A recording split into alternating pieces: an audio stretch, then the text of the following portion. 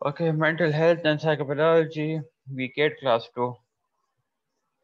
इसमें बेसिकली हमने already bipolar disorder and उसके सारे रिलेटेड डिसऑर्डर जितने थे वो हमने सारे डिस्कस किए थे. आज जो मैंने आपको कहा था कि हम स्पेसिफायर्स पढ़ेंगे डिप्रेशन डिसऑर्डर, डिप्रेसिव डिसऑर्डर के चैप्टर में, तो वो बेसिकली बाइपोलर के साथ भी है. तो मैंने सोचा कि डिप्रेशन की जगह जो है ना, अगर मैं यहाँ पे डिस्कस करूँ तो डिप्रेशन चैप्टर में जो है ना आप लोग के लिए इजी हो जाएगा. ठीक है, ऑलरेडी आप लोगों ने पढ़े होंगे तो फिर इतने प्रॉब्लम नहीं होंगे अंडरस्टैंड करने में.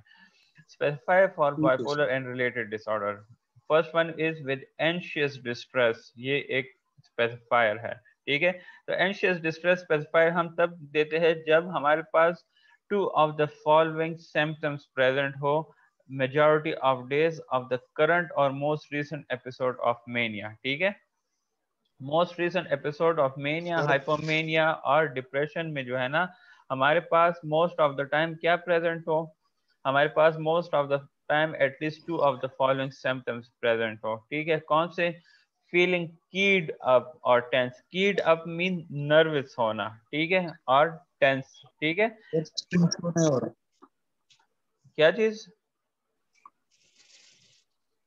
स्क्रीन शो नहीं हो रहा सर। स्क्रीन तो शेयर की है ना मैंने. हो रहा है. अलीस्ता नेटवर्क इशू था ना, आवाज़ मेरे साथ तो कट नहीं हो कट रहा है. ठीक था, और पल माइक म्यूट का.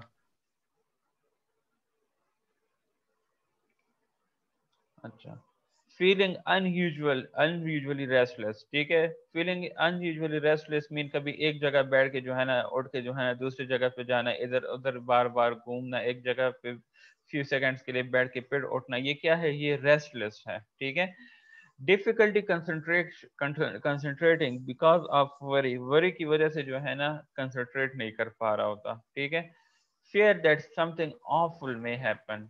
awful mean bad may happen. ये जो है ना इनके दिल में ये fear होता है कि कुछ बुरा ना हो जाए.